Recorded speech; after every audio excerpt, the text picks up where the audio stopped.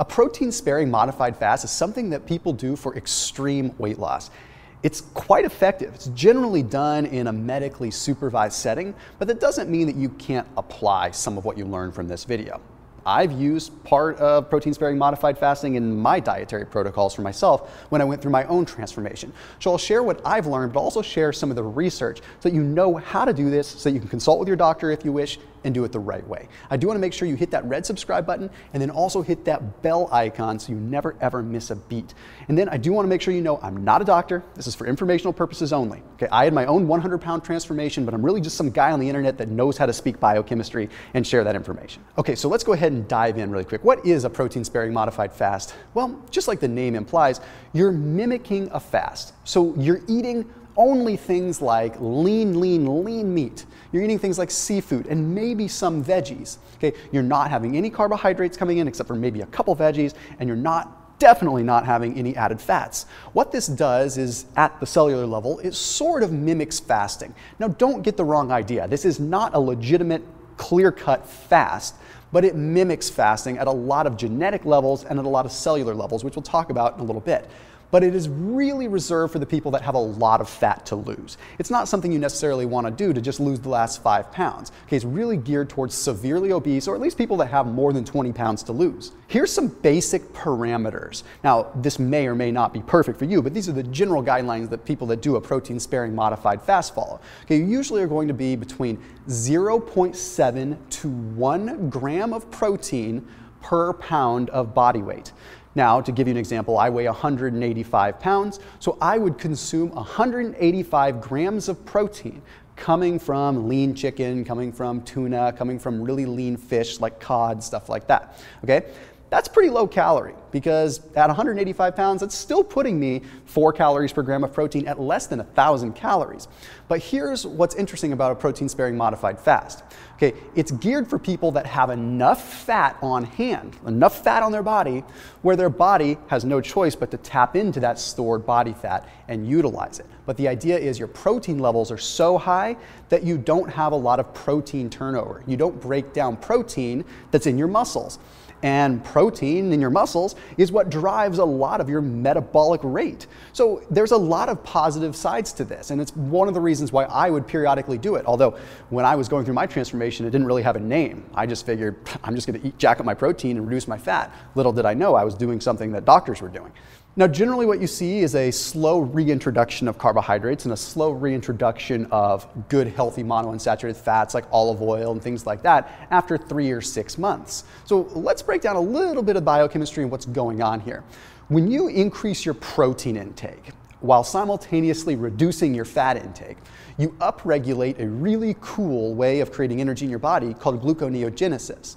What that means is your body takes the protein that you took in and it converts it into glucose for your body to use as fuel. Well, the cool thing is this process of converting protein into glucose takes energy. So you rev up sort of a secondary energy machine that's actually burning more calories than it's creating. So you kind of turned on a second furnace, if you want to call it that. It's pretty interesting. The other piece is that because your carbohydrates are so low, you're producing ketones.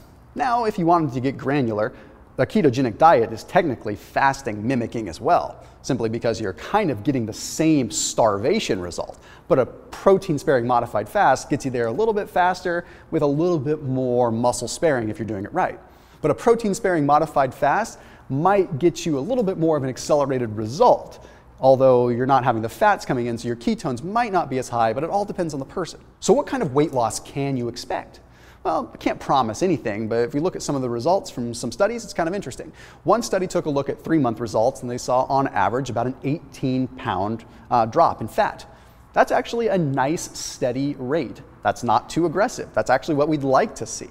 And then also that same study took a look at 6 months, and it found on 6 months it was like between 25 and 30 pounds. That's actually, again, a nice rate. And the nice thing is, that's fat because the protein is keeping the muscle on you, making it so that that muscle can continue to burn fat later on after you're done with the diet. Remember, this is actually a diet, not a lifestyle. This is something that you want to do periodically, possibly with a doctor's supervision. before I go into the next study, which was published in the American Journal of Clinical Nutrition, let's talk about what kinds of proteins you might want to bring into the mix, because this does play a role.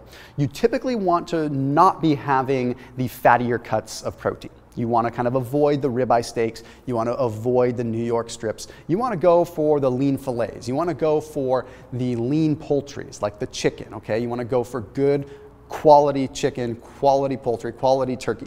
Okay, then you really want to lean into seafood. Wild sockeye salmon would be okay because it's going to be lower fat content than, say, Atlantic salmon.